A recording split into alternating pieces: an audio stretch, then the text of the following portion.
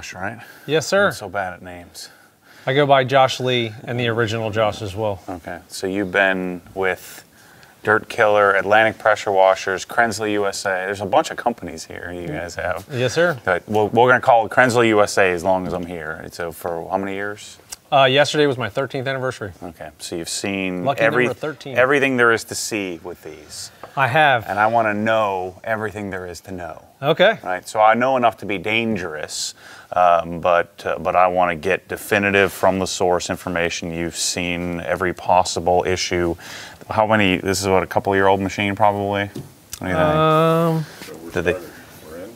FD, FE. So this was built last year. Okay, so this is probably a year-old machine. So what I want to do first is show people how to change the oil, and then we'll start digging into some of the more complicated things and talk about changing unloaders and gauges and all of that stuff. So the first thing I noticed is I had an issue with mine. Like, not an issue, but I couldn't get this off. Right. I noticed, have you cheated here? Have you done something to this to make it easier to get it? I did cheat. Okay, so how do we cheat? So, well, the Germans designed this. The slot that's in the top of this oil cap is just the size for a euro coin. Yeah, right. So you put your euro coin down in there, and that's supposed to help you. But you got to have a gosh darn iron grip to still to get it off. Yes. So basically, the first one you're just going to ruin? No, I used a nice heavy-duty flat tip screwdriver, and the trick, applying enough pressure as you break it loose. Okay. Now, from factory, you find that it's tighter and harder to get loose than after you've removed it a handful of times. Okay. So, now there is usually some pressure inside the transmission housing after the machine has been operated, both from expansion due to heat and breakdown of the oil. So it's wise to use a little bit of caution as you're removing the plug so that you don't get squirted with oil.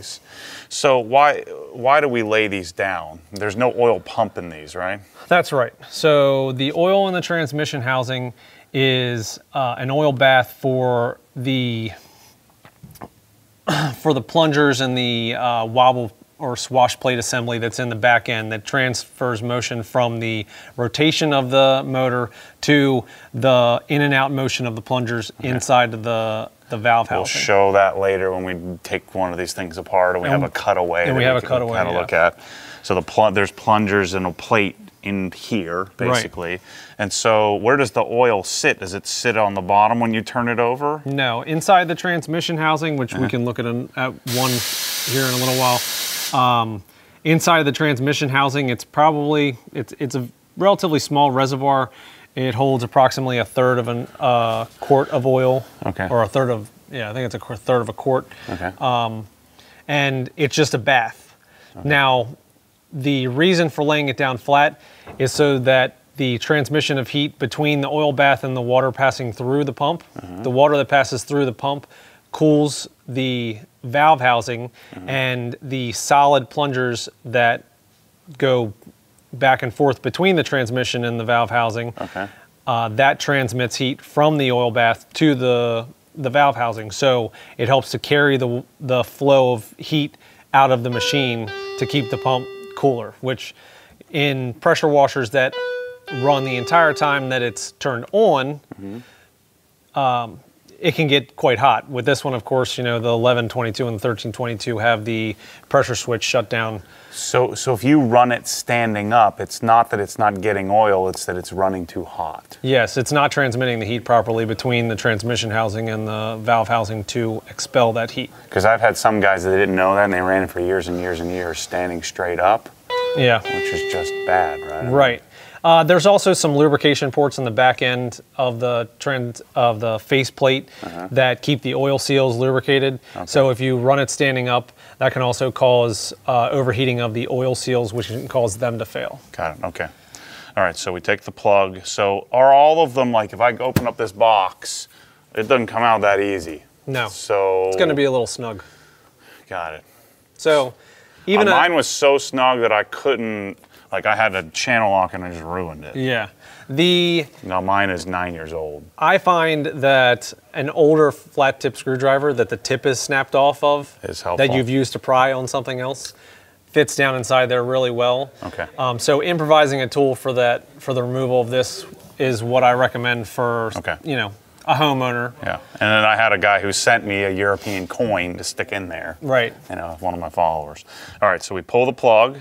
So just like you would in your car, you'd take the, you'd open up the, open up the cap, take the dipstick out. Yeah, we want to take it out and inspect the oil just a little bit ahead of time. Okay. Just so that we can check to make sure what kind of conditions we're expecting when we drop the oil from the drain plug on the bottom. So in this case, of course, it doesn't have a whole lot of wear on the trans housing yet. Not a super old machine. So oil's still nice and clear, still looks like factory condition. And fit in 50 hours. Yes, 50 hours of use. So for a lot of your customers that are using this once a week for about an hour at a time, they're going to look at probably about a year's worth of service before they hit that mark. But if they find that they're using it more routinely, then I would probably do it after about 6 months worth of use. At that point, when you're changing the oil and it has sufficiently broken in, you'll find that it has kind of a dark, somewhat metallic, not so much metallic, but like a dark black Yeah, it was like a dark appearance. gray kind of gray. Yeah, almost like a graphite appearance to it. And you start freaking out. Right. But it's supposed to do that. It is. Okay, all right. So it's basically the machined components inside the transmission housing have been working against one another. The friction is kind of worn a path into the certain components. So you've got some of that metallic wear that's broken down in there. So that's normal. Right. And then the manual says you never have to change oil again. Right. You recommend. I think that it's wise to change it about once a year for the common user that's using it about once a week. Okay. I've only changed mine once. Yeah. In 9 Well, years, because I treat my pressure washer with preventative expectations that it's going to last forever, I change mine when it is absolutely necessary. So same as most of the guys that are watching this would change their oil in their car. That Porsche says 15,000 miles. Most of them would do it at 5. Right. So that makes sense. Okay. So there's the fill and the dipstick on top. Right. And then we have the drain bolt on the bottom. So on the drain plug on the bottom, you'll need a 13mm socket or wrench. And since we have the soap tube here, if someone doesn't use this, they can just yank it off, right? That's There's nothing else they need to do. I Yeah. get that question a lot. It doesn't harm the pressure washer to remove it. Okay. So you can pull it off. Yeah, I had a customer that was insistent that he plug it instead. And I told him, well, we're going to have to get you one of those metric plugs directly from Kranzle because, of course, it's the machine thread of that plug is not a standard pipe thread, so it's not likely something you're going to find at a hardware store. So we'll break out a metric socket. And forgive me, my coworkers were in here yesterday. So it won't dump until you lean it back? Well, I'm just going to break it loose. Okay. So it too will be pretty tight on the first removal. Crush washer or no crush washer? No, this has an O-ring. Okay. Does this need to be replaced or can it be reused? The O-ring can be reused as long as it's not marred or damaged in the process of changing the oil. So obviously hand start it, don't use like an electric impact or anything like that to strip it because that's the main housing of the pump that you don't want to have to replace. The transmission housing is aluminum, so if you were to cross thread it with the brass, I mean they're both soft, you probably get cross threading on both sides, which would be difficult to repair without replacing the housing. Okay. I find that it's helpful to prop up the wheels or possibly even both the wheels and the supports on the front so that you can get this to a position where you can just slide the plug underneath. But we're in our production area here, so we're gonna see how little mess I can make today. Yeah. So this is the best drain pan for this task. Okay. Just an 1 quart oil jug. Cut the side out. Fits right nice underneath when we lay it down. So now I usually wait to remove the fill plug until I remove the drain plug so that the oil doesn't flow too quickly out of the transmission housing. But as I mentioned before, you want to loosen the fill plug before you start to drain the oil because there may be some pressure in the transmission housing. Okay. So relieve the pressure, but leave it in. Right. So now we've got our oil coming out. Mm-hmm. And then you're only going to get half a quart, maybe. Right. Well, not even that much. It's like I said, it's about a third of a quart. I think it's actually 0.3 liters, 0.3 of a liter. Do you recommend, like a car, should you heat it up and run it for a little bit and then change it?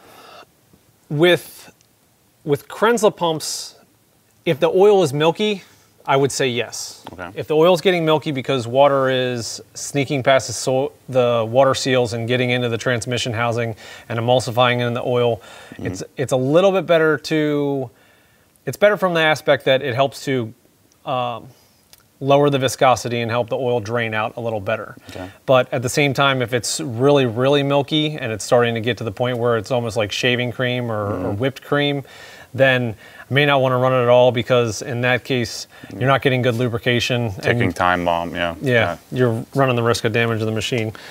Now, that is something we're going to look for in the oil, and that'll tell us other preventative maintenance. Is this a magnetic? Yeah, so the plug in this has a magnet, so you'll find that your breakdown wear has dropped to the bottom. The focus transmission components are stainless steel, but the grade of stainless steel does have some magnetism to it.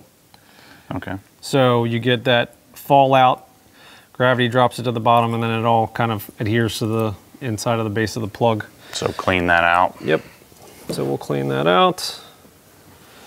Sometimes I might use a little bit of parts cleaner or carbon choke cleaner to clean it out. But if you do so, solvent cleaners do unhappy things to the O-rings that are in pressure washers. So it's not wise it's best to take that O-ring off. Got it. So, and you can tell it's clean once you see the snap ring. Okay.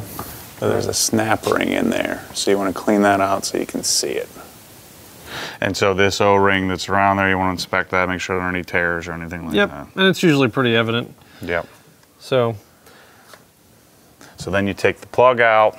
Yep, we should have the majority of our oil drained out. Now, of course, this is, as an obsessed garage, some of your customers are going to let this sit here and drain for longer than others, I'm sure. But in a mechanic shop, dump, bang, bang, get it out, right? Well, in cases where I also have to change the seals in the pump and I'm changing the oil then as well, I might actually take the transmission housing off and wipe out the entire housing. In fact, on other models of Kranzle pumps where the trans housing sticks out past the chassis of the pressure washer, I actually, instead of starting with the drain plug, I pull the faceplate off first, because it's all about time in the shop. Got it. So if you really wanted to go, well, let's do that. Let's do the whole tear that sucker off. Tear it off. Do you have well, what you need? Now, do you want that's going to include pulling everything apart? Are we going to jump into that now, or do you want to start with a different step first? All right. Yeah, you're right. Let's stick with basic oil change here. Well, if you're going to take it off, then we can't. So yeah, let's go. Just start tearing stuff apart. Okay. Let's go. All right. So normal oil procedure is now we'd put the drain back in, we'd inspect the oil. Right. So tell me about what are we looking for in oil? So it could be gray, it could be milky, or it could be normal. Right. So normal wear and tear in the oil, it's going to go from clear, almost like an amber clear color, to dark molasses. And that's generally on the first change or forever? Well, if you're using it a lot and it gets hot, like say for customers that are in southern states where the temperature is a little higher, you may see the breakdown of the oil get a little darker in the summertime. Okay. But what we're hoping not to see is milky oil. And this oil right here is relatively clear. This of course this doesn't look like it's had the breakdown oil change yet. So we do have some graphite looking stuff in there. Yeah, some graphite color in there. Okay. Plus possibly a little residual oil from the drain pan itself, but we still want to see a relatively clear oil, not cloudy, not milky or latte-like. If it's starting to look like Dunkin' Donuts coffee, then we need seals. That's basically a telltale sign, Exactly. which isn't the end of the world. No, it's not. Okay. I mean, the seals are the brake pads and the tires of the pressure washer. So if we're using it, then ultimately we're going to see wear of wear parts. Got it. But you don't have to panic that your machine is ruined and your life is over. Yeah, no. You just change them, and we're going to show you how to do that. That's the main reason why I'm coming here, because I've shown people how to do an oil change, but I haven't done a seal kit. I haven't had to, and so we're going to do all these preventative maintenance things. So we were just talking about, we're going to remove the hose reel here in a second, but one of the common freak out points for me and my obsessed people is this little what looks to be an O-ring. Right. But this thing here, if you see leaking coming from the bottom, it's generally, or almost always, the green O-ring. Right. This is just simply a stop. Yeah, that's holds your thing, so the more I move it down, the more I'm allowed to. Right, it's a superficial part that it's like you said, it's just a stop to keep keep the collar from falling back on the hose. Right. Okay, so let's remove the hose reel so we can get to the head of the pump here. All right. So we're gonna need a 17 millimeter for one side of the collar on the compression fitting, a 19 for the other. I usually only like to break it loose from one side as opposed to both.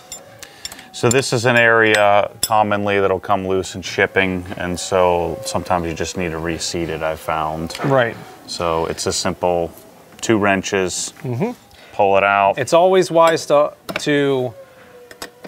loosen both sides. Yeah, well, it's always wise to have 2 wrenches. You don't want to just turn on the compression fitting itself, because it may actually loosen up from the housing of the pump or from the chemical injector instead. Okay. So I often will only just loosen up one side, but we'll loosen up both just to show that once you break it loose, it makes it a little easier to move that fitting. So when we take and unbolt the hose reel, it'll come. So how does easier. the chemical injector know when there's something connected, like when you have it in a bucket of soap?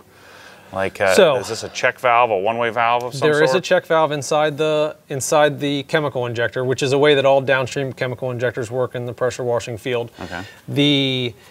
Whenever the pressure inside the line drops to below 500 psi, which is an approximation, but it's somewhere in that range. Once it drops below that, the water is filling the cavity inside the chemical injector differently than it does when it's under full pressure. Okay. Pressure washer pumps on their own create no pressure. They just create flow. The size of the orifice, or the opening in the nozzle, creates a certain amount of restriction to result in a certain amount of pressure, which is why it's critical that we use the right size nozzles for this machine versus the 1622 and larger pressure washers. So when you have that restriction, you're filling up the entire cavity with fluid, and it's pushing the check valve closed. Okay. Whenever you drop below 500 psi, the fluid going through the chemical injector is going through an orifice, very similar to the orifice in the nozzle, and it comes through like a jet shooting past that pickup tube. Grabbing a little bit of creating a venturi siphon, which then siphons the chemical into the stream. That's then... so to activate this, I need to bring pressure down? Correct. Okay, so if I'm running full boat, then I'm not going to get... I can stick that in, I stick the soap tube in there, it just won't do anything. So, and that's a common problem with other brands of pressure washers. Where you're like, well, I'm using all the different colored nozzles and I'm not getting any soap. And they're like, well, have you used the black soap tip? Well, no, because it doesn't create any pressure. It's like, well, that's the point. Got it. It's a low pressure. That's why. See, we never use these, because for cars we're using an external foam cannon at the end, so we can get really heavy foam instead of just, adding some chlorine or soap to or cleaning agents. Yeah, and I mean, you could use that for certain applications in the detailing industry. Say, for instance, you have a drying agent or some other chemical that has a purpose that you can achieve the right dilution ratio. That would be the key, because this is going to mix about 1 part chemical to 10 parts water. So you'd have to, if you needed 1/19th, you'd have to have you pre-diluted in order to compensate. And if you need it stronger than that, then there wouldn't be any way for this injector to accomplish that. But There are some finish waxes for fleet and automotive washing where you can dilute them up to like 300 or 400 parts to 1. So in that case, you could pre-mix it between 3 to 1 and 4 to 1, drop your injector tube into that container, and then use this to apply that quick finish wax to the surface. Okay, cool. So the hose reel, so you're gonna loosen this. Yep, loosen your first, and then we're gonna remove the 4 screws that hold the hose reel on.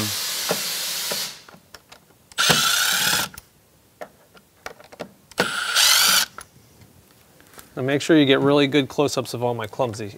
I like that. Yeah. I like to catch you slipping. Yeah, it's not hard to do. There's our hose reel.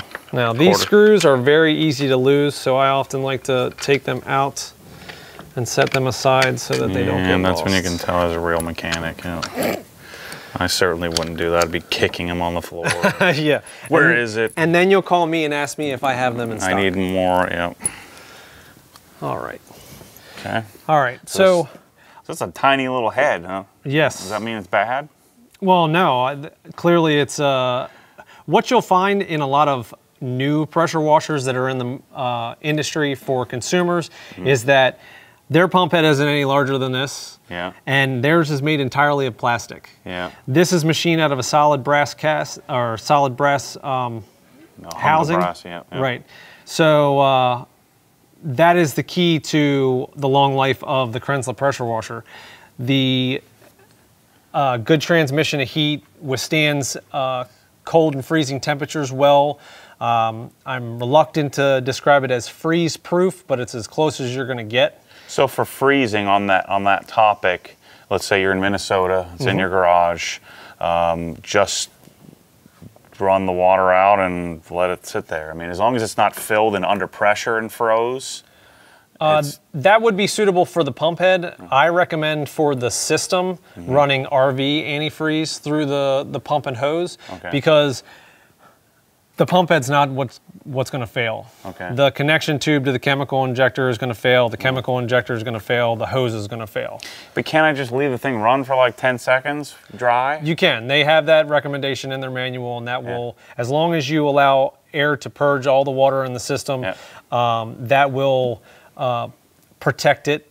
It's not the highest level of protection, but it is protection. So does that cause significant damage? Like I don't prime the thing, I just fire it up and it blows the air out, and then when I'm done, I just turn the water off and let it run for like 10 seconds, and that's how I do it. Is that a bad thing to do? I recommend disconnecting the supply line from the inlet of the pump because this is a hydraulic system. So a deficit in fluid, whether it be air or water, is what can cause the most damage to the pump. So if you're starving it, that's when you start to cause a lot of failure inside the house, inside of the. So if I disconnect it from my hose bib, then it's free to just pull loose air. It won't create any kind of backflow or anything. Right. Well, it's not going to cause cavitation, which is where you start creating small microscopic levels of implosion and explosion, where fluid is, where vapor is being pulled out of and forced back into the fluid, which is what will chew up a lot of your seals inside of your pump. It's very clear and evident when we, customers have a cavitated pump. Cavitated pump has a lot of signs and indicators of what's happened. You're going to find marks on the O-rings that looks like it's chewed by a little mouse. The seals will look skidded like, the tires on my kid's bike. So that's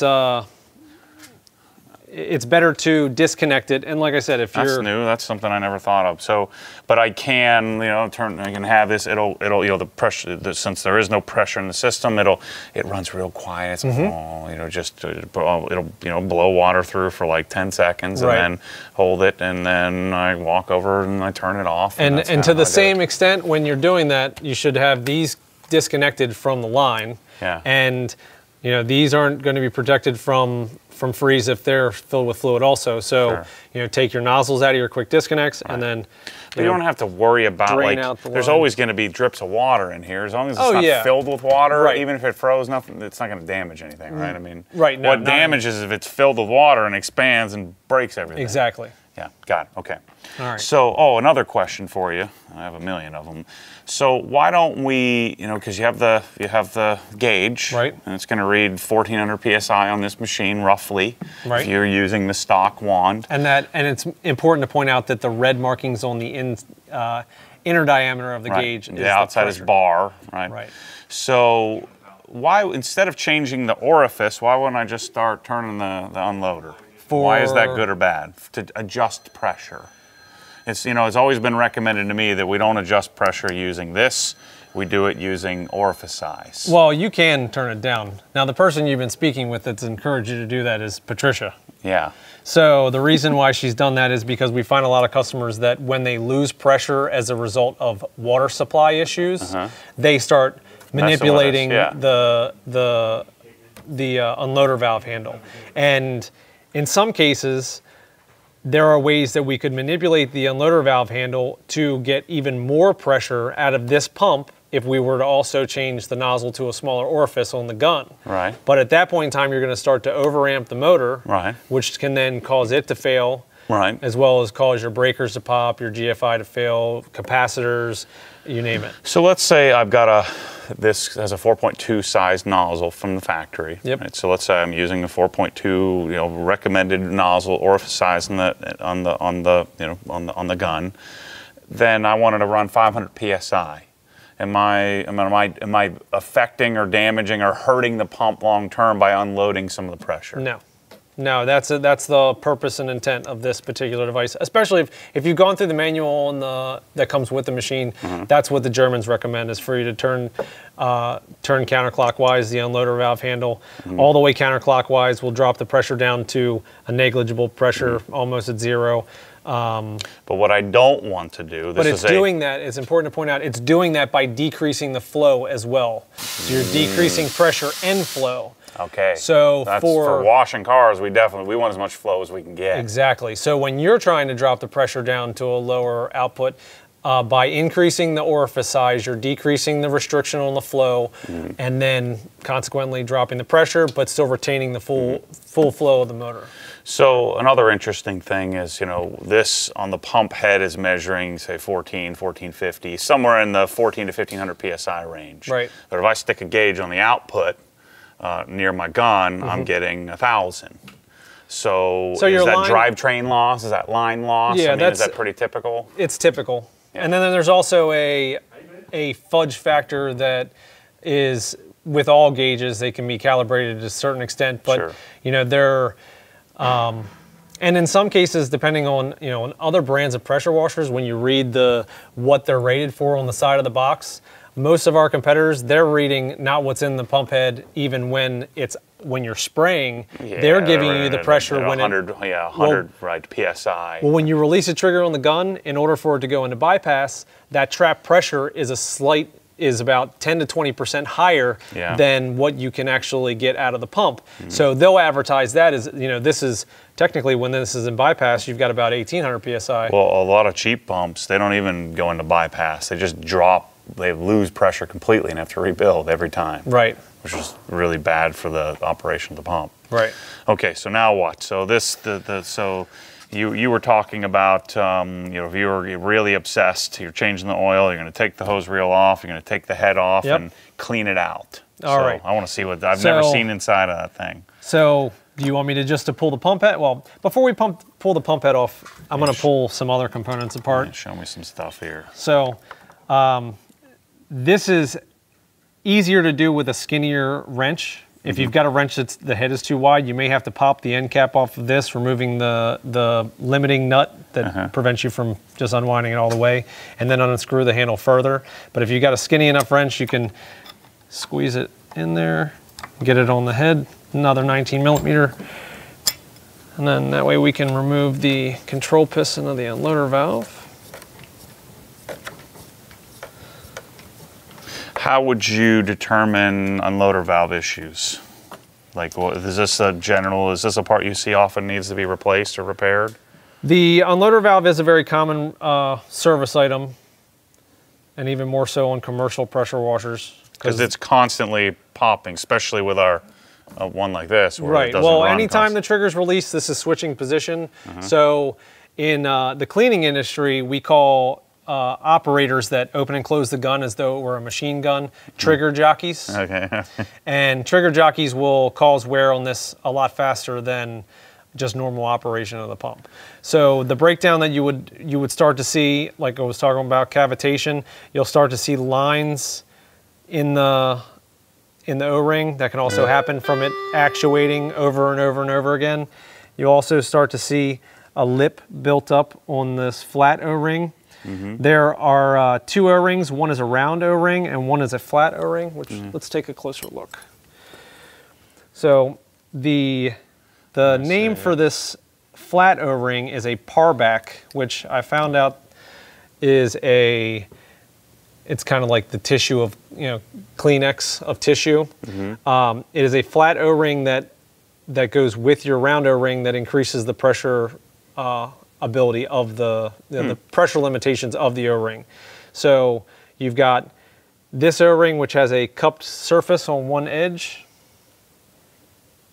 Yep. And then the other side is flat. And then the traditional. And then your traditional circular rounded O-ring. Yep. So when those go on, the rounded O-ring, let me confirm this.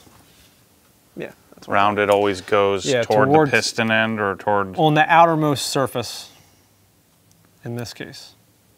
In some cases, you'll find that they'll have a parback O-ring on both sides. So rounded goes rounded to red. Exactly. R to R. Okay. So the other thing that will indicate that we've had a lot of cycling is the tip of the unloader stem right here, or control piston, is what pushes the bypass check valve on the other side open. So if it's been cycling a lot because you have leaking quick disconnects, that is going to start to look hammered and misshapen. It should have a little bit of a cup in the center. Yeah, and then this is just a round stem, so it was machined out to be the same diameter all the way. But that's easily replaceable. The issue is it's also causing damage inside, wouldn't it be? Yeah, the additional wear that it can be causing if there's cavitation and cycling taking place is, the most expensive part isn't what's happening in the water side. It's what's happening in your oil housing. Okay. So are those a replacement part as part of a seal kit? Or no? These O-rings are available. They're not presently available in a kit. Okay. Hopefully we'll be able to convince the Germans to change that. But yeah, we sell these O-rings. We also sell this entire assembly with the handle and the spring and everything. And then the stainless steel metal stem and brass component is available without the spring and the handle and the other small bearing that's underneath. So could I buy this whole thing assembled just like this? We have it right here. That's what I would do, yeah. And there's your part number. And just boom. Exactly. Idiot proof. And now, it's not, of course, the best way to set the unloader valve. It actuates in a method that's similar to a pressure relief valve. There are, and I'll show it to you. Since this machine has a pressure gauge, you can set the unloader valve, relatively easily. But underneath this, handle, you've got a couple bearing components to make it easy to wind open and close. Then your spring. So you've got limiting nuts here that prevent the operator from being able to, we were talking about when you tighten it all the way up, you're reaching full pressure, but we don't want to go more than that because in some cases, you may increase the pressure beyond the limitations of the motor drive, the drive of the motor and then you're pulling 22 amps on a 15 amp, Right. Now, on some gas machines and some other types of pressure washers, all it's doing is increasing the amount of pressure that it needs to create in order to go into bypass. So, because this is the natural actuation of that valve. or the control piston. So if I buy that kit, is that are those lock nuts preset? These are not preset when typically when you. So how the heck do I know what to set them? So when we install the unloader valve handle with it's best with the factory nozzle, but you know, any nozzle, you know, as long as it's within the range that we've, you know, recommended, you can use. You're gonna pull the trigger on the gun with the unloader valve turned most of the way out. Okay. Okay. As you turn in the unloader valve, you'll start to see the pressure rise. Okay. There's two things we're looking for. One, we're looking for it to get up to the rated pressure. 1400. Then we're also looking for it to get up to a point where it's not increasing any further. Okay? If we didn't know what the pressure was supposed to be, then we're just looking for the point at which it stops. Okay. Now, if additional rotations can be made at that point, then we know that these jam nuts need to be moved back in order to stop it before it reaches that point. So, say I get to this point right here, and I can make one additional rotation before it stops. I want to back these nuts off one additional rotation. So I mark the jam nuts with a black permanent marker.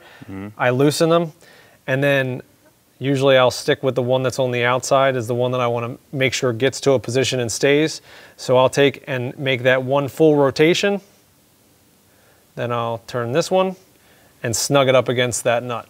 And then you'll know that's your stop, right? And then we'll retest just to make sure, but you should see where it rises to the set pressure that you're looking for, and then it'll bypass and actuate. So what happens if someone's, that's interesting. This is kind of like going in and modifying your car. You know, you can go in and turn up the boost a little bit if you wanted to. So like I said, we're going to blow up the... You don't want to over pressurize the system, because as you know, these are working at the top end of the load range. So, you know, we recommend a dedicated 15 amp circuit for the pressure washer. Yeah, I tell everybody to do dedicated 20. Well, and that's wise, because when this thing is operating in prime, you know, in good brand new condition, I pull the trigger, we can measure almost somewhere between 14.5 and 15 amps. Yep.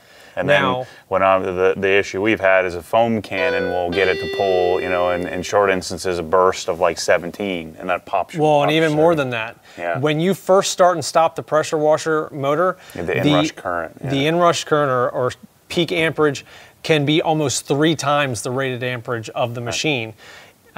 Most breakers are designed to withstand that for that small amount of time, but if you've got it set all the way up to, you know, 1800 or 2000 psi, and you're already, you know, running it, you know, you release it or starting and stopping the machine, you're overdriving, and you're increasing your odds of blowing something up. Right, exactly. And you guys will know that when someone sends it in, that they did that. Well, things that we're looking for is we'll set it up with a factory nozzle. We'll see what the pressure output is. We're reading the amperage that is drawing, and then also we can take and measure the capacitance of the capacitors. And over time of that exposure to that overamping, it starts to kill the capacitors because they're overheating as a result. Yep. So, but I mean, it's all replaceable, so you're just, you know, you're on your own doing that kind of stuff. It's like you tune your BMW and you blow it up, and it's on you. Yeah. You're not going to warranty that crap. No, that is not a manufacturer's defect. Certainly not. Yeah. So that port that I was saying that causes the piston to actuate is right at the tip of my pick. Right here, let me turn it around. Right in the side, right there. Okay. So that's the direction that the water is flowing to create the back pressure on this piston behind these O-rings to then push it forward, overcoming the pressure on the spring. Okay. So now the reason I show you that, if for some case, in some cases we might reach a point where we're really hitting our heads on the wall. We've replaced a bunch of different parts and it's still not actuating properly. In those rare cases, occasionally it's because an O-ring or some small piece of debris could be stuck in that port. And, you know, it's hard to translate over the phone to some end users that may not, don't have the familiarity with the pump or may not have the mechanical aptitude to know what to look for. And, that is a small, minute detail. Most guys will look in there and not even notice that little port that's on the side. So, there are some things where, that's one of those things where we've tried really hard and then ultimately it ends up coming back. But that's hopefully something that you will rarely, if ever, encounter. So this is your outlet check valve. Another mechanism of the unloader valve assembly. Now your unloader valve is not one valve, it's a system of valves. So this is a check valve, that's the ball check. There's the spring, and then inside of here, there is a stainless steel seat. Can you see it? Yep. And then around the stainless steel seat, we have this retaining clip. Water's coming this way, right, and then going out into the hose reel. So, don't all those 90-degree angles mess up a flow? Well, you asked what causes the drop in pressure from here to the valve in the gun. It does have an impact. Got it. So now this is where, so your fluid is coming, coming in this direction. So this is usually pressed up against here whenever it's running. So then the fluid is actually coming out of these ports on this fitting. Interesting. To then exit. It's those tiny little holes. Yep. Dang it, the focus is terrible on this thing. Once it does focus. So the water's coming out these tiny little holes on the side. Tiny little openings. And that's a common seal it needs to be. Yeah, there's an O-ring there. Or O-ring, yeah. Okay, so the unloader valve assembly, we've got the control piston side and we've got the outlet check valve side. So besides that, we also have the bypass valve. In order to get to that bypass valve, we're going to remove the pressure switch. So your pressure switch, when you remove the screws from the pressure switch, beware that the little nuts on the back side of the pressure switch housing are not pressed or molded into the plastic, so they can fall out and disappear. Yeah, and disappear, exactly. And once again, metric. So you're not going to find them at Home Depot. No, you have to go to Lowe's. Okay. Lowe's has a pretty good selection of metric parts. Not that I'm endorsing either one. So those two little screws are holding the pressure switch housing in place. So there's the little nuts that I was describing. Because once again, I lose everything, like that screw. I like to pull them out and set them aside together. So those screws are sitting in this little groove on the pressure switch assembly, on the actual mechanical assembly of the pressure switch. And then there's a small O-ring here around it to cushion it. It's not to seal anything, obviously, because this is the mechanic or the electrical end of the switch, which we can see the micro switch there. So in some cases where we're having issues diagnosing why the machine may or may not be switching on and off, we may sometimes have the owner or the operator of the machine remove these screws, pull out on this, and while the gun is being depressed in its normal operation or released in its normal operation, manually push that manually actuate that switch. And then you can eliminate or that. And that's the case for this model as well as some of the other Kranzle models, which we'll discuss another time. So this little guy right here is a 15 millimeter. They kept everything relatively uniform, but that's the one 15 millimeter socket that you need.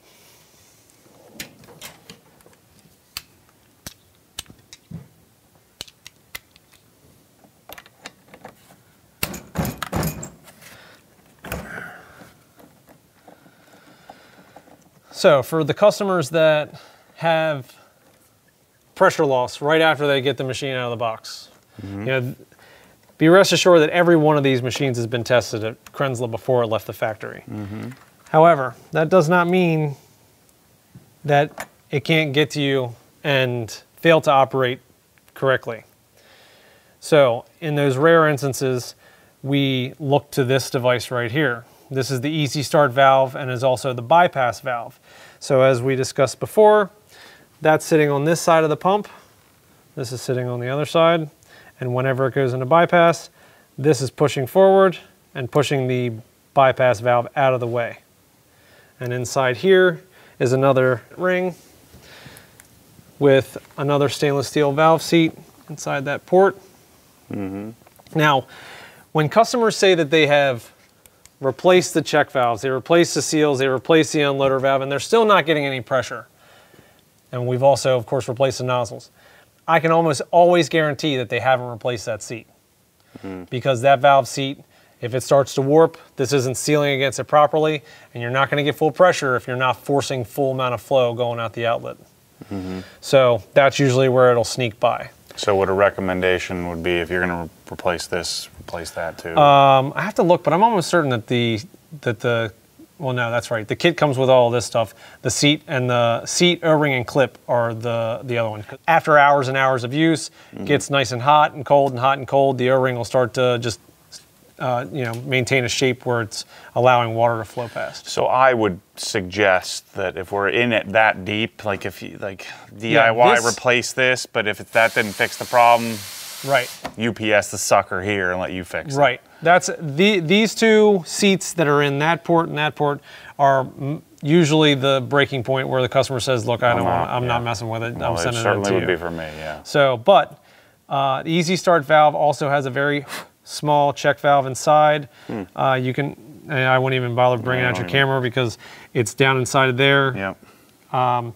When, one of the questions we might ask from a tech support point of view is, if you hold it up, can you see through it? If you can see through it, the ball bearing has gone somewhere and who the heck knows where. But if you can see through it, you're not going to get full pressure because, of course, this is supposed to seal against that seat in order to create full pressure. The other thing that can happen is if you shake it back and forth, there's a little tiny spring in the back end holding that ball bearing in place. If that spring fails, then you'll hear this go back and forth, and in some cases it'll give you full pressure, in some cases it won't. So if I've got intermittent pressure loss, this is one of the areas, one of the mechanical areas that I look to. But the most common cause of pressure loss is not getting enough water through the pump or air being introduced into the supply, which would then cause cavitation, which we can, discover or find in other places. So from here, we'll go to the gauge replacement.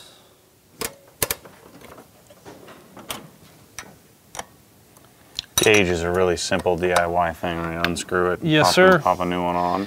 We'll send with it also a small smash O-ring or smash gasket, a little aluminum washer that goes down inside. Okay. There's a little bit of, and this is a good. You can see that whatever water was run through this, you got some minerals, a little bit of calcium. So this is in our drinking water. Yeah. A little funk. So those are put there to make it so that when the gauge reaches a point that it is sealed with the threads, it also can be read straight, which for, I'm not a super obsessed guy, but my gauges have to be straight. Yeah. And these are oil operated gauges. So glycerin filled. Yeah. So you'll see air bubble. Air bubbles. And it's not going to be the same amount of air bubble or glycerin in every single gauge. The purpose of the glycerin is to minimize the amount of vibration.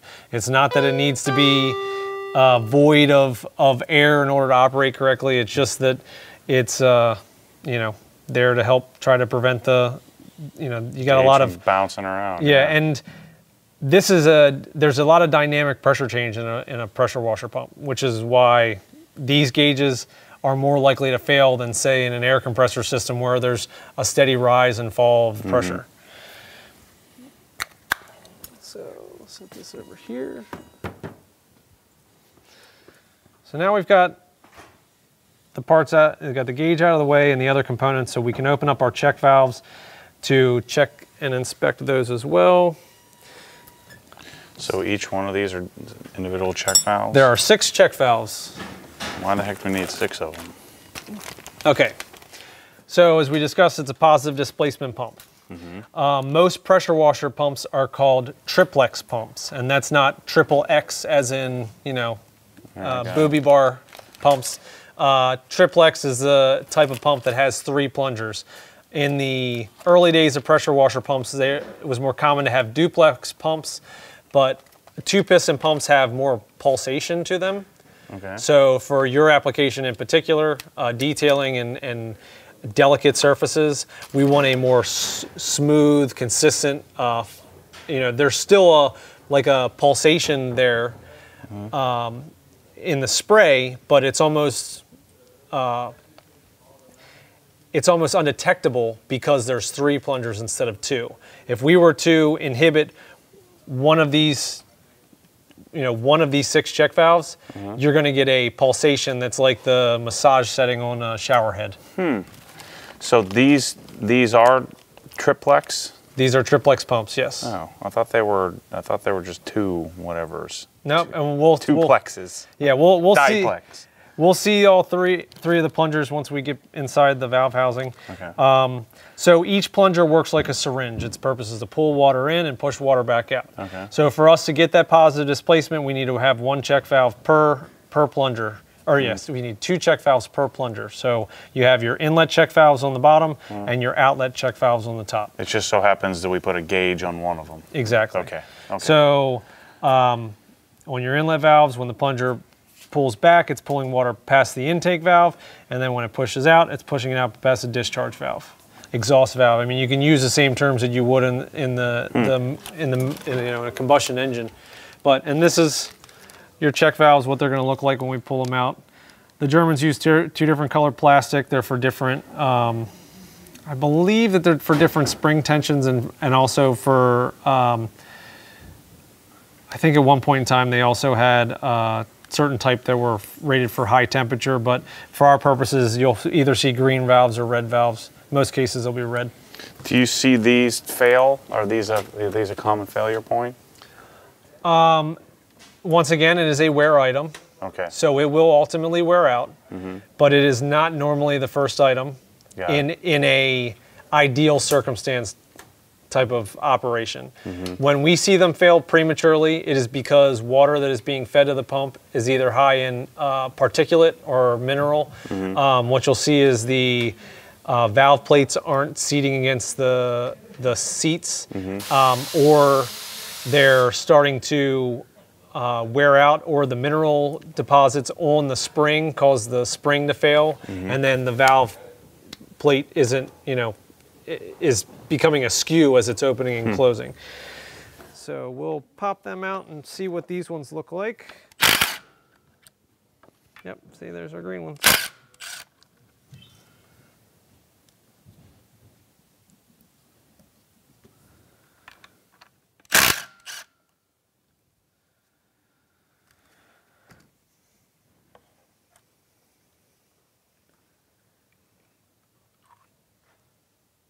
So you can see,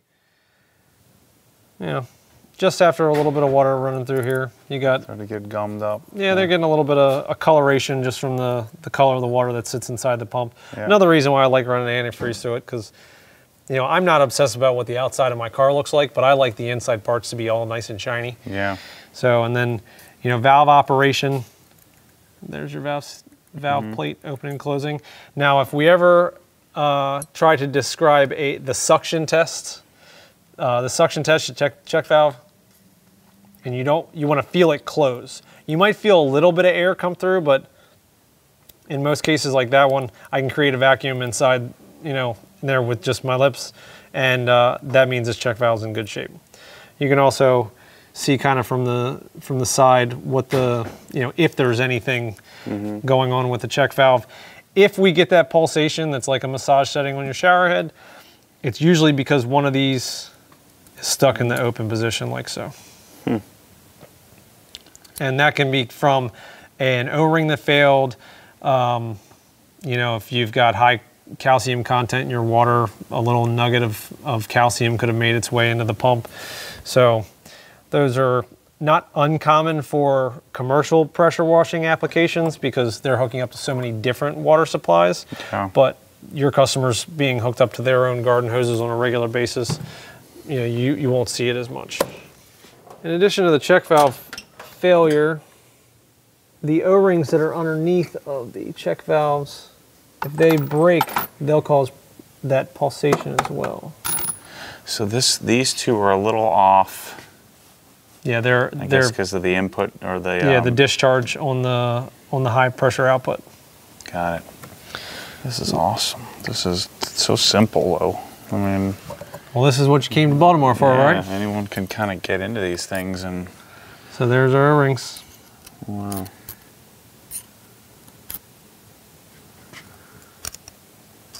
This is a maintenance item. Yep. This would be like changing your spark plugs kind of thing. Like not something you need to do every time you change the oil, but something that, depending on water, depending on conditions, depending on use, depending on heat. I would compare it to my brakes personally. Okay, you know? There you go. I like that. The check valves will outlive the O-rings in most cases. Okay. So if there was any one item that I would say that was like your spark plugs in this kit, I would replace the O-rings more often than I change the check valves. Because along with cavitation, starting to chew up the O-rings, like I said, the temperature range, you know, hot, cold, you'll start to get boxing of the O-rings, and then, you know, it just starts to change the sealing capability of them, and that's when they ultimately will fail. And then that's when they get stuck in stuff and get in that little port. And this is one of the main advantages to a commercial pressure washer. All the cheapy stuff, you can't do any of this stuff. They're all sealed, you know. Well, and you know, I've fixed a lot of Home Depot pressure washers in the past 13 years. And you can get kits for all sorts of stuff. Yeah. But often in the process of taking it apart, you find that every one of the wear parts is catastrophically failed. Yeah. So it ends up being a moot point. I mean, I've had conversations, they're engineered to do that, so that people have to come back and get a new one. Planned obsolescence. Yeah. Yep. All right, so now you're actually going to take the head of the pump off. Yep. It's two. You want me to take the pressure switch assembly out? Would you ever need to do that? Well, since we're taking it all apart, might as well. Yeah, might as well. So this plunger works similarly to the unloader control piston. There won't be a lot of cases where your customers will have to take this out, but there's the piston and then the spring that it's pressing up against. So it's overcoming the tension on that spring to push out to break the tension on the, or break the flow of current going to the motor whenever you release the trigger on the gun. It can cause short cycling in some machines. I've never witnessed it happen in one of these, but we recently had a case where one of our customer, I can't remember where, Upper New York or something like that, that's a commercial facility, had bought through one of our other dealers the stationary unit, and it was brand new, doing some short cycling, and it was just a small nick on one of these O-rings. So was causing it to. The reason why I wouldn't have customers mess with this very often is that inside here, the O-rings that seal on this part of the piston are, you know, it's a sandwich of, there's a brass ring, an O-ring, and then a par-back O-ring, like there is right here. And they can be a real pain in the neck to get out and then get back in. Right, getting in is really the challenge that I run into, but yeah, getting them out is a pain too. So we'll leave that loose for now. Okay. All right, we're back at it. Back at it. Is this, do you know what is the 1122's inlet? Do you know what size it is? It's some weird like 10 millimeter or no? Or there is a, it's male. BSPP maybe? It's a male threaded fitting. I don't think it's BSP. Is it G maybe? G type? You're going into thread types I'm unfamiliar with, so I have to get my hands on one of them because I have a lot of Europeans that are always buying, my aftermarket stuff, guns and wands and hoses and stuff like that. And I know that the GHT, a garden hose fitting, garden hose thread, doesn't like this is 3/4 inch GHT. We don't. Well, and there is only one size GHT. Right. Which is beautiful. But they don't use that in Europe. They're using some other kind of funky fitting. Right, and our solution for that, like the inlet on the small quadros has that. The small quadros have a float valve on the tank on the back, and we have a inlet filter, which the Germans also use, but ours has a GHT connection on one side, and so a quadro is just four valves? No. Is that what you're talking about? They call it a quadro, I believe, because it's on 4 wheels. Oh, okay. All right. If I had to guess, that's But it's still, we don't call it triplex, it's called triplex? Well, potato. Okay, got it. All right, get back to work. Come on, keep going. Yes, sir. All right, so what else do we do? So we're taking the head of the pump off. Taking the head of the pump off. So you will possibly need a 6mm extended Allen set. I didn't see there's two. Because you've got four. Two two long bolts for the valve housing and 2 short bolts for the valve housing, and that will come back into play when I show you how to take the faceplate off the transmission housing, because we use these longer bolts to release the tension on the plunger springs when we're taking the faceplate off, and then also to get it back on. So, but with the valve housing, there's no tension. Nothing's going, this is a common question. Is anything gonna come popping out at me? Yeah, are there like valve retainer springs or something? Yeah, no, not on the wet side. See, this is just like my Porsche. Like, it's made to be taken apart and put back together. Something tells me that all these things will slide right back into place. And well, you'll have to let me take your Porsche apart one time so I can say that. It's amazing, man. You take panels off, everything pops apart and pops right back into place. You know, like even like the rear bumper. You take the rear bumper cover off of a BMW, it would take you 6 hours to get it realigned up. On a Porsche, on, off, minutes. It's amazing. Well, that's awesome. Yeah.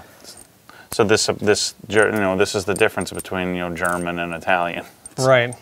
Well, the thing that I find with a lot of German engineered stuff is there tends to be a lot of plastic panels that protect a lot of things. Yeah. But Americans aren't real fond of that, which is why what differentiates the Dirt Killer line from the Kranzle line, when I say, well, we build the Dirt Killer line to be more of an American style pressure washer. See that? And I know. it looks like a Ford Ford pickup versus, say some European style car where I want to see the mechanics, I want to see the muffler and all that stuff. Yeah, but I like the fit and finish. Well, and that's it's all about preference, right? And that's part of the reason why I chased going and create my own version of a pump where I could call it my own and all of that, but I fit and I can't be, these guys have been doing this for 100 years, there's no beating them at their own game. Right. Well, and they're certainly not going to help you design it either. Yeah. The Germans are very elusive with their information. So, it's important to point out that when you take the valve housing off of the transmission housing and expose the plunger set, that portions of the packing kit will often remain on the plungers, which has been a common issue from the time that I started rebuilding these, and especially since I started providing tech support, is that when reassembling, you have to make sure that all of your old parts aren't still on the plungers. Okay. Or when we're walking through the water seals are called packings because it's a series of seals that are packed together like a sandwich. So you want to make sure that you get all of the components off of the plungers.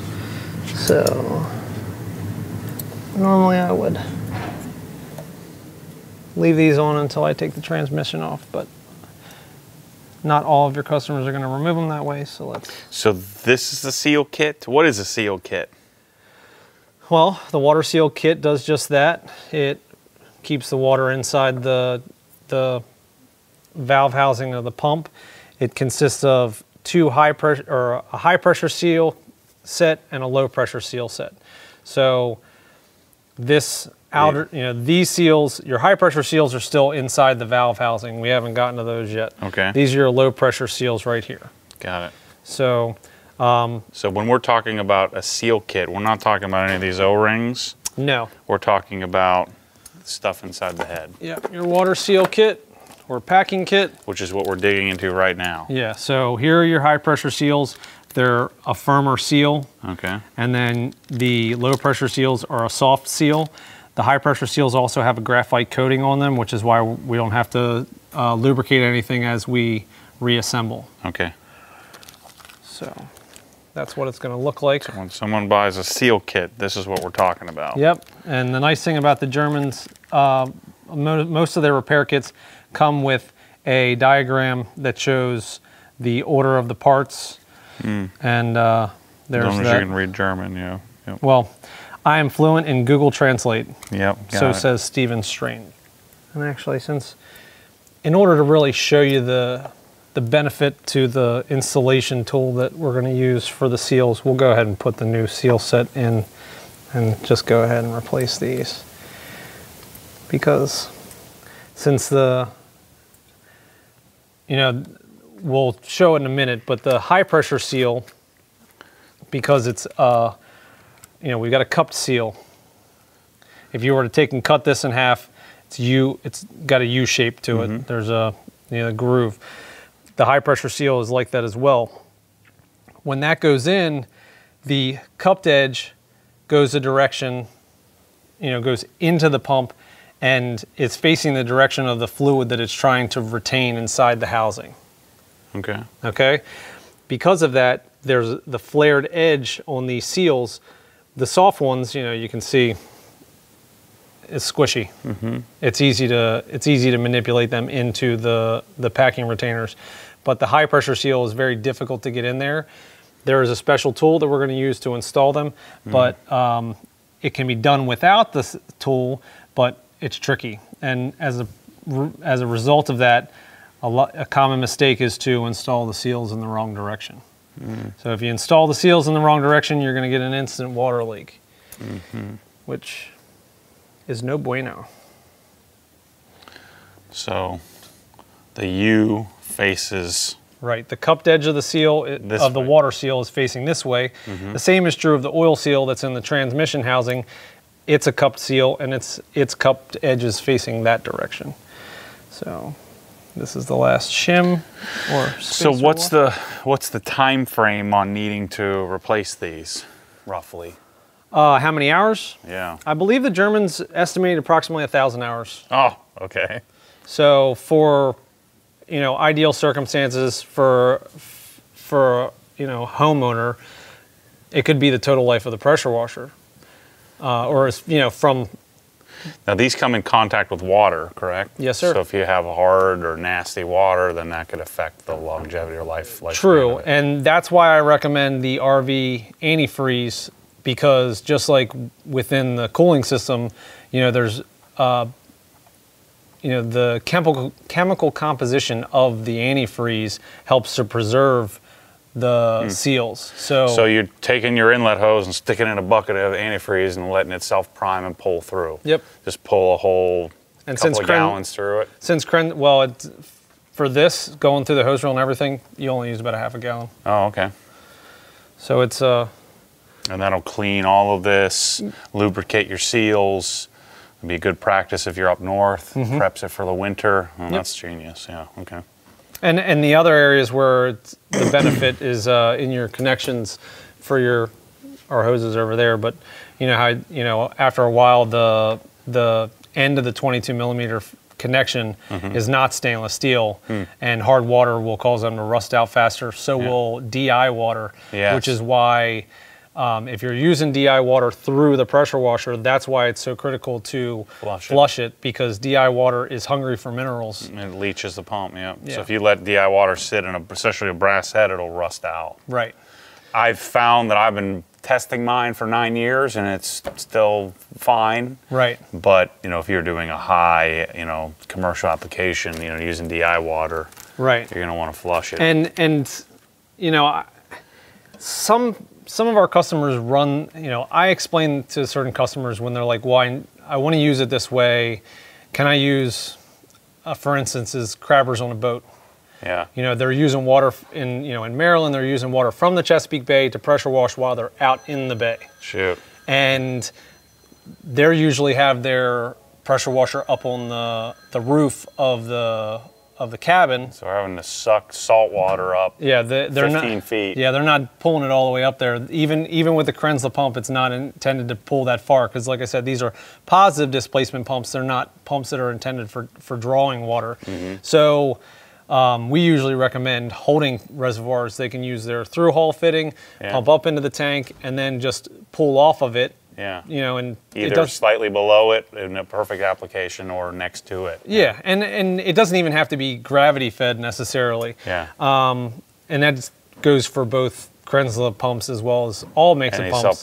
Any self-priming pump. Yeah. But the you know, some guys will insist that they've got to use one pump to pump up to their pressure washer pump, and that can promote cavitation as well as, you know, the supply pump isn't intended to pump to a restriction, and then once it starts to wear out to the point that it's not getting enough flow, you know, it starts to cavitate the pump because not enough flow is getting there. So triplex. Triplex. 3 plungers. 3 plungers. These things go, and we're going to show people the inside of this. Yeah, but you can, this one, since it's nice and new, still can get some rotation, so you can see how as it spins, each one is pushing out at a different point. I'm going to go tear mine apart when I get home. Can't wait. So we'll dive into this part first. So I'm going to make you do without any special tools. Show me the tool.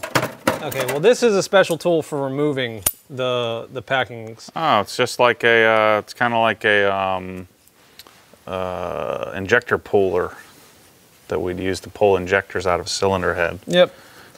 So, but like you said, I had to do this for a long time without special tools. How much is that special tool? A couple $100? No, that slide hammer was only about $100 from Grainger. Oh, okay. So, gently removing our packing retainers. You don't want to mar the brass.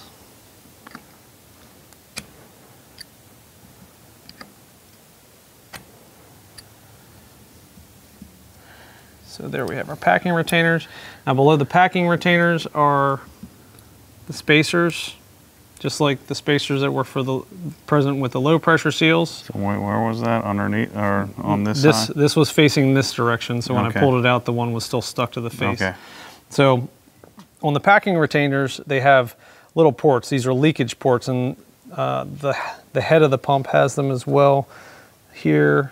So do those have to line up when you reinstall? They don't have to, but you know, here's a groove for the water. You know, if you were to have them askew of one another, the fluid will still get there. But that's part of their design to help if the seals are starting to fail. You're going to have that capillary action pulling water back in whenever the plunger pulls back. So that helps even if the seals start to wear out. There we go. That's going to help pull fluid back into the wet side of the pump to help prevent the water from migrating into the oil bath. So, and around those packing retainers are some O-rings. You can use some lubricant. You can still feel the lubricant on these. The lubricant I like to use is Vaseline. It's non-corrosive, non-stinky and sticky and easy to wash off. So then, there's your high pressure seal. With the U, with the cup. Yeah, the cup going in. And you can still see some of the graphite lubricant on the seal. Now, if you don't have a special tool, you can also just use a flat screwdriver to pry them out like so. And of course, when you're removing these, you're going to be replacing them, so doing that without damaging them isn't critical. But. And this side doesn't have, there's no O-ring inside of there. Like yeah, there's no, this little plastic part that goes underneath the cup on the low pressure seal is called a support ring. Mm-hmm. It's And not necessary for the stiffer graphite type. Yep. So there we have it. That's so what is a symptom? So if these are bad, that's when you start getting water in your oil? Water in your oil and dripping underneath the pump right here at the 6 o'clock position of each one of the plunger sleeves is a leakage port. The intent of the leakage port is to allow the water to migrate out of the pump as opposed to making it back to the oil housing. So when we have, like on the KWS 700s, I've had dripping out the bottom. Mm-hmm. Is that because it wasn't torqued, the head wasn't torqued properly, the pump head wasn't on, or is it because of that? It's is more it like maybe a seal wasn't seated properly? It could be that the seal isn't seated properly. Okay. Kranzle seals are really good, brand new out of the box. Some other brands of pumps, you actually have to run them a little while to get them hot and then allow them to cool down. And that, just the temperature change, the expansion that takes place, helps to seat the water seals inside the pump. Okay, so because I've had like a KWS 165, remember the big, it's the same pump as the 700, the K165 STS, the one I have it at my house. Well, we did one at the gentleman named Jim in Carolina, just an amazing garage we did, and he had some drips. And we're like, oh shoot, when it was discontinued, like we bought this pump a year in advance knowing that they were discontinuing it. And I was like, oh shoot, this is the last one in existence. Is it possible that we just needed to heat up, like it needed to cycle in the seals? Yeah, it might have just needed to be run and allow the seals to seat properly. Okay, so that could be a suggestion for people that have a slight drip. I've also noticed it on the first rounds of the 1322s, we got that drip right here right underneath here. Yep. So that's generally a seal-related seating issue. Right. And it's designed to do that to protect water from going into the transmission head. That's right. Now, of course, I like to tell everybody that pressure washer that's running at its, properly in an optimal setup, the only place that you should see water is coming out the tip of the nozzle. Yeah. So it's understandable that you buy the best pressure washer on the market. And you expect it to be perfect. Yeah. Right. So, and I have that expectation as well.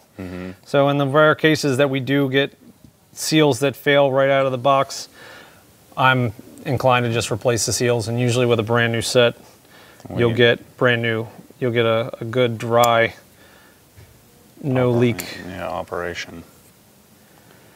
And it depends, some people, like if I get a pump personally and it needs like I enjoy that chase, but some people are much more, hey, I spent $1,200 on this thing, I don't want to do that. Well, and I understand both sides. The mechanical capability of the customer usually is also important. Yeah. Well, and if customers that want it to be right out of the box and don't want to have to work on it themselves don't want any leaks, and that's I completely respect that. Right. And we strive to get them the best, so that they don't have to deal with that. Well, and the probability of that happening on a Kranzle is infinitely lower than it is than on other pumps. Yeah, because they're not building millions and millions of them like, say a box store pressure washer. So, but here is those leakage ports in the valve housing. So you're just poking, make sure nothing's jammed up in there. there. Well, yeah, just and also so that you can see them. Show me what they look like. Yeah. Okay. So those are engineered that if the seals are wearing or worn or not seated properly, that the water will seep out the head of the pump rather than back. And this is actually, these are engineered, they go back into the supply channel of the water going into the pump. The expectation is that capillary action will suck the water back in if it's starting to make its way past the first, the high pressure seal to the low pressure seal, and then beyond that, we're expecting that's helping to get water back. So water's not supposed to go that way. No. It's only supposed to go this way. Correct. So we've got those cleaned up. Wipe these down. So it would be standard practice that if you're going to do a seal kit and change these seals, that you would clean everything nicely. Is there anything you'd want to avoid? Anything solvent based? You want to avoid using like gum out or carb cleaner or anything like that? I mean, as long as you have all the, I would avoid it if I was, you know, if the valves are still in there and, you know, if everything's still put together. I don't want that to get on any O-rings that are still present inside the pump.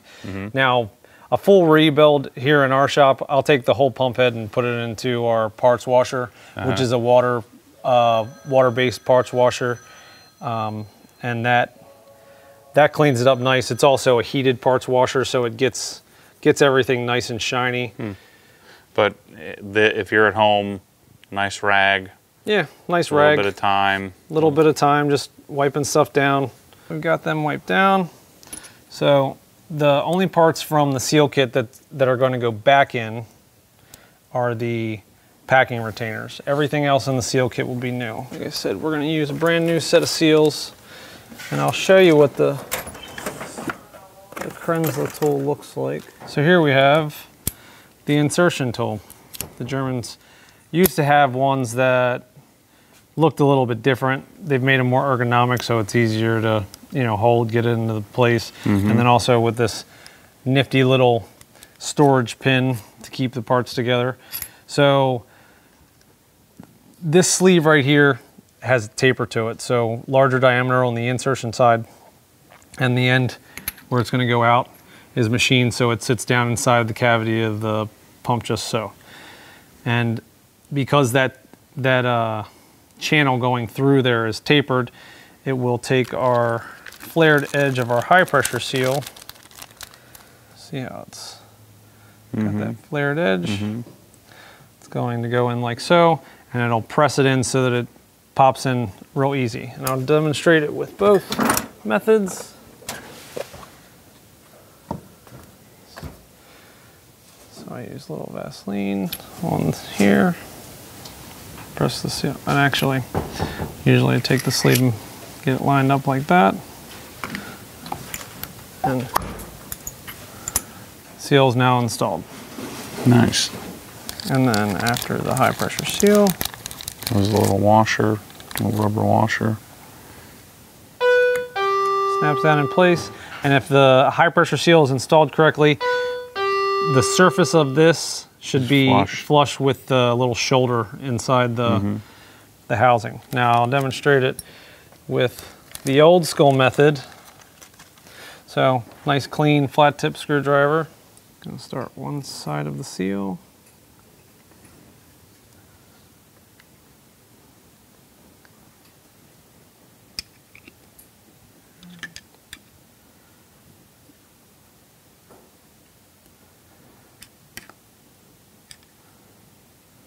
You just have to coach it in there. Yeah.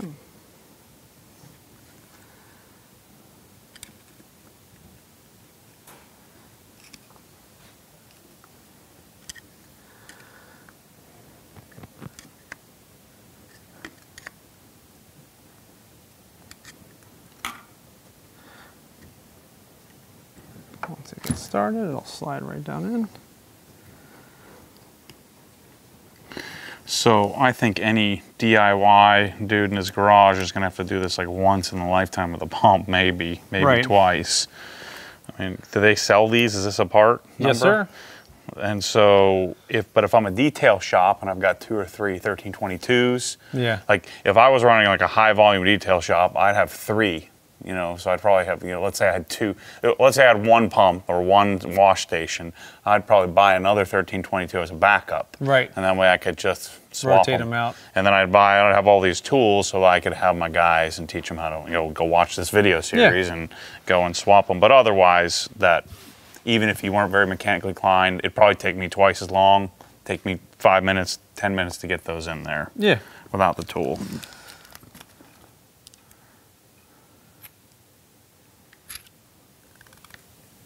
But the important part here is that the cupped edge of the seal is going down into the housing.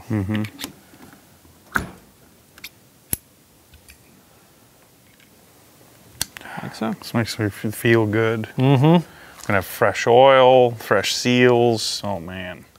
I'm gonna buy this and I'm probably gonna make another video doing this all myself. But I want all fancy tools, so I'm buying all the tools. Hey, I understand. The low pressure seals are much easier to install and no special tools required. Now, this is a place where you don't need the lubrication to install it, but I put a little Vaseline on the cup edge of the seal to get the support ring to stay in place. And just slide them in like so. And then that ring goes there.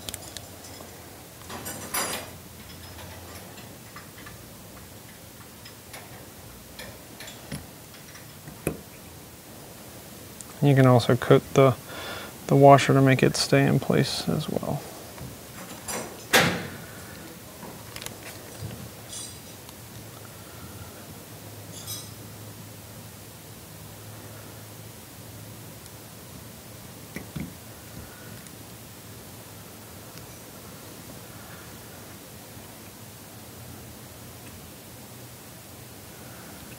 And since we already got some Vaseline on our hands, a little bit on the O-rings.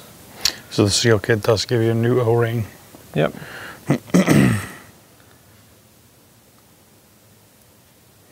Might make sense to hang on to the old stuff just in case you need one in a pinch and you don't have a whole kit. Throw them in a bucket of parts. And then these snap in like so. Awesome. Like I said, the leakage ports don't have to line up when I'm feeling a little fancy and obsessed. And you'll try to line it up. Yeah, yeah. On that thing. That was a 49053. And all the, or no, excuse, yeah. Oh yeah, kit packing. So it's 140 bucks. New unloader valves, 99 bucks. New gauge is 76 bucks. What's a 1648 kit valve repair? That was the check valves. Okay, so that's 84 bucks. So there's your check valve kit. Comes with 12 O-rings. And the O-rings that go underneath the check valves are the same ones that okay, so those are all the little green go around the valve cap as well. Got it. Cool.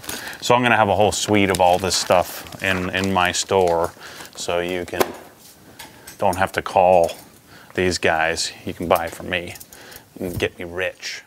Exactly. Off of $20 parts.